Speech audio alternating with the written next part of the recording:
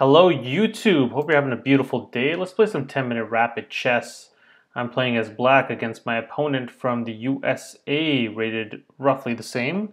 So since I'm playing black and they elected to play e4, I think I'm going to go ahead and try a little Latvian Gambit once again. Let's see how that goes. And first things first, make sure I don't auto-resign the game by waiting too long to make the first move. So in the Latvian Gambit, once black plays this move, which is the exact move they played, thank you for being so cooperative, I then play f4, f5, sorry. So let's try it. Now I need to learn more of this theory. This is all I know so far, but let's see. Okay, what's a good next line here? Let's see. White's third move is the question. So if knight captures, no, knight didn't capture, bc4. I didn't mess this up, did I? E captures f5. Here we go. White's E captures f5, followed by e4. E4 is the next move I should be followed with. Here we go. There we go. Okay, and now I'll stop cheating. Just wanted to get one move deeper into the gambit. Okay, so there we go. So the queen comes here. This is kind of a natural move. Oof, what do I do now? What have I got myself into here? How about we just defend the pawn? Oh, I like that. That's nice. Good, solid development. What do I do now? So once again, threatening stuff. Can I move this bishop anywhere that causes another threat? I can come here for the check, but then they move out of the way, and then, yeah, once again, this pawn will fall. But they have a double pawn here. Is there any other moves that make sense for me to do here? Let's not think too hard about this.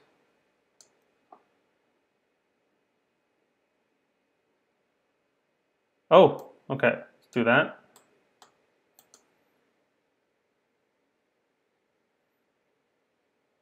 Didn't like that pin. Still don't like that pin. Now they can capture any which way they like. That's weak. Let's see if they missed that in the order of moves here. And they did. So now we take and laugh at them. No, we don't laugh at them. That's unsportsperson-like. We nod silently in approval at our genius. That's what we do here. Okay. Free rook. What's this threatening? Nothing. Immediately. Take it. Then we'll bring you back. Okay, that's something.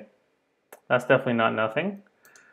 Oh, but that's another free piece, right? Am I missing something here? Okay. Now I have check here as well to win another piece.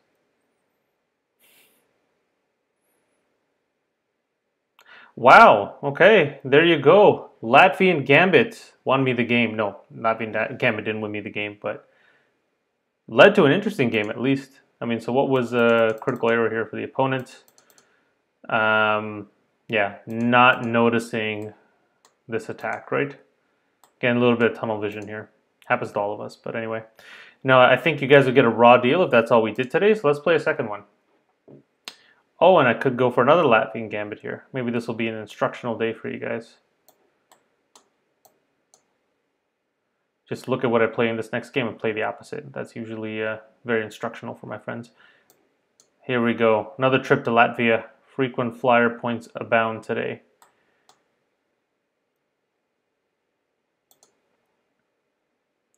So once again, this kind of mainline situation worked out well for me last time. If they capture this, okay, there we go. So they capture the other piece instead. Now I get to cheat again because this is a new game. So what would be the next move here? If basically if knight captures on e5, which seems like the most logical move. After that, the usual queen f6. Queen f6 as usual. Let's go.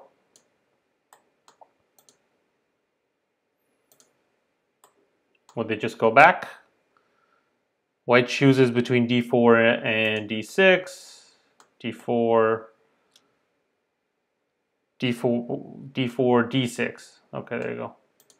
d4, d6. That would be like the main line.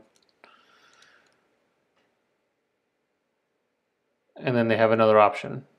Yeah, okay. Let's see. So if this happens, then this move. Okay, there we go. d4, d6. All right. Closing the phone now. No more cheat codes for this game. Next up, we're grinding it the real way. If they move back, this pawn, capturing this pawn seems nice. I can lock in a nice center as well. And for the new players, I'm not actually using cheat codes per se, but I mean, this is all well-known opening theory, just not well-known by me. So I don't know. I guess I always feel a little dirty when I do this.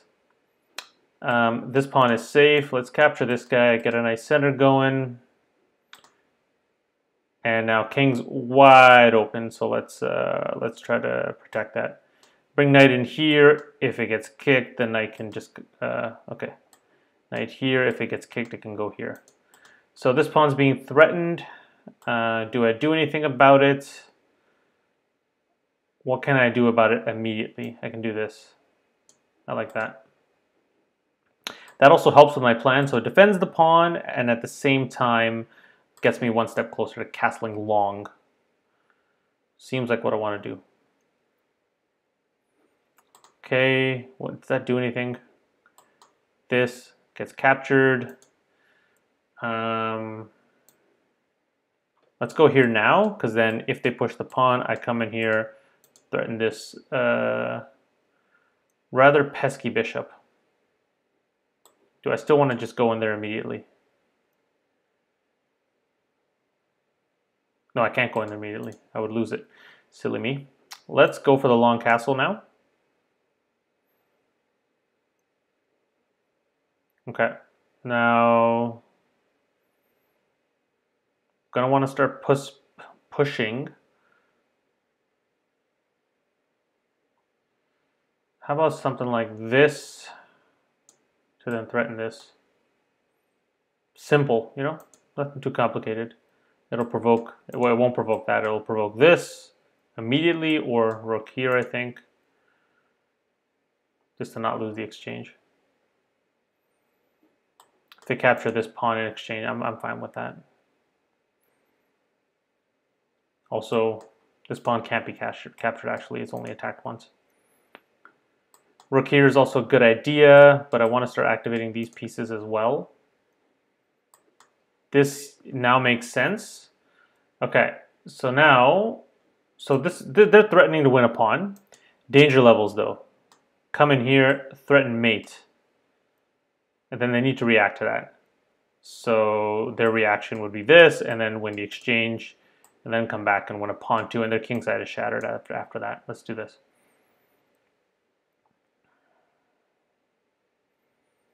Okay, that's something. Now, what if we take?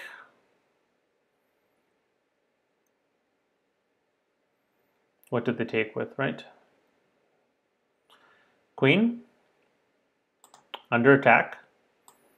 This does not work anymore. This does not work anymore.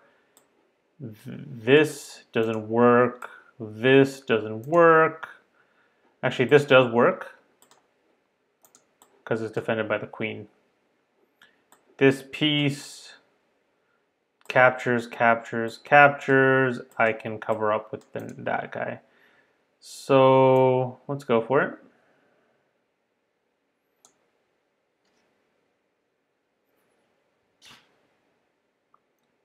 Captures, obviously captures, and then if they try to come in here, that square is not defended, so I take.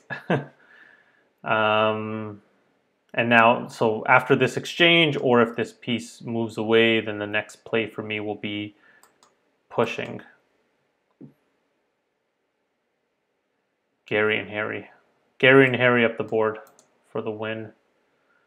And if they move here or something, I'm happy to, tuck my queen away. Even here is okay. Yeah, okay. So here, I don't actually give up a pawn. I end up with an open file towards the king. And there's no other pieces coming into play with that move. No. Let's go for this. Defend it twice.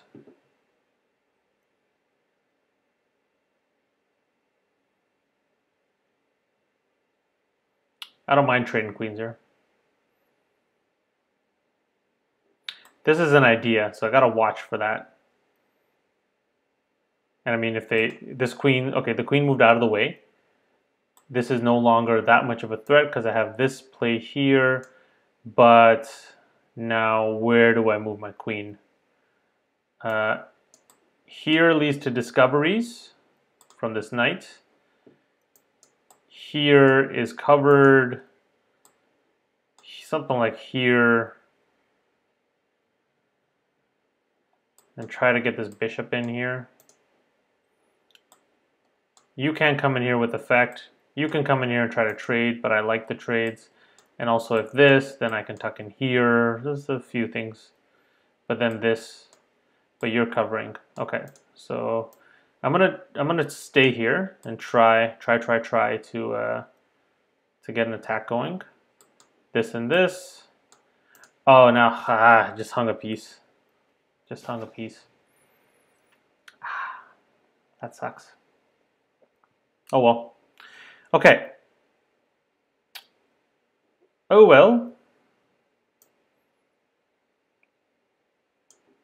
Oh, okay. So I'm hoping for this and this still to have some counterplay.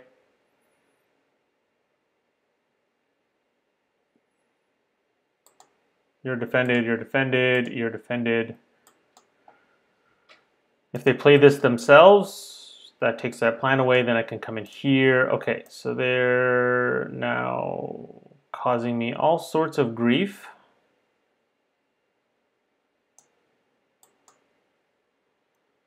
This will then give them that square, but I want to get this move in, provoke some more weaknesses, and then go from there. And also develop. I need to develop these guys. We have mirrored, or yeah, I guess mirrored undeveloped pieces. Okay, so up and that. It's defended now, so no real threat, but at least it'll be an active bishop. Then something like knight here. Bring the rook into the game. And they haven't started pushing yet towards my king side. They will soon. They'll pick up the pace. They'll be fast enough. But one habit I'm trying to get out of is like kind of automatically trading pieces. Let's go here. That pins the. Oh, it doesn't pin. It doesn't pin the knight because the knight captures with check. But theoretically, it would pin the knight because there's a mate thread here. But they have a swoosh and soog, right? I'll just take.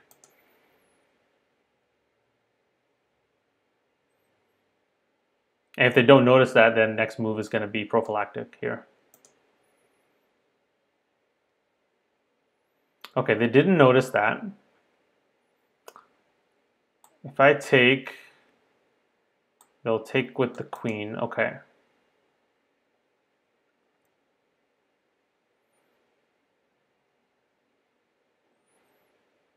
I have this.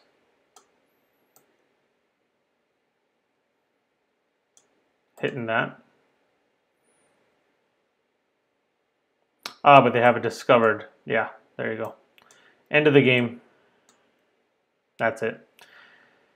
Down a queen and a bishop, so this is resignable. You got to know when to fold them, my friends. So, GG to my opponent. Well played.